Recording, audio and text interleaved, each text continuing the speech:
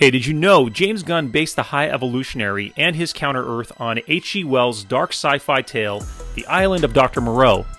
Gunn is a big fan of the adaptation, specifically the 1932 film Island of Lost Souls. If you're ever high on edibles and have some time to kill, check out the 1996 sci-fi horror adaptation starring Marlon Brando as Dr. Moreau, basically The High Evolutionary, Val Kilmer, David Thewlis, Fairuza Balk, remember her from Return to Oz, and Hellboy Ron Perlman.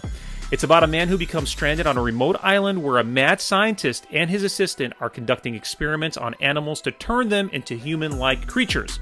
In Volume 3, The High Evolutionary is a dark, irredeemable character focusing on his traits of single-mindedness, narcissism, and zealotry, traits held by the most horrific figures in history. Hey, I'm John. Thanks for watching. For more like this, please make sure you subscribe and hit that like button. Stay rad.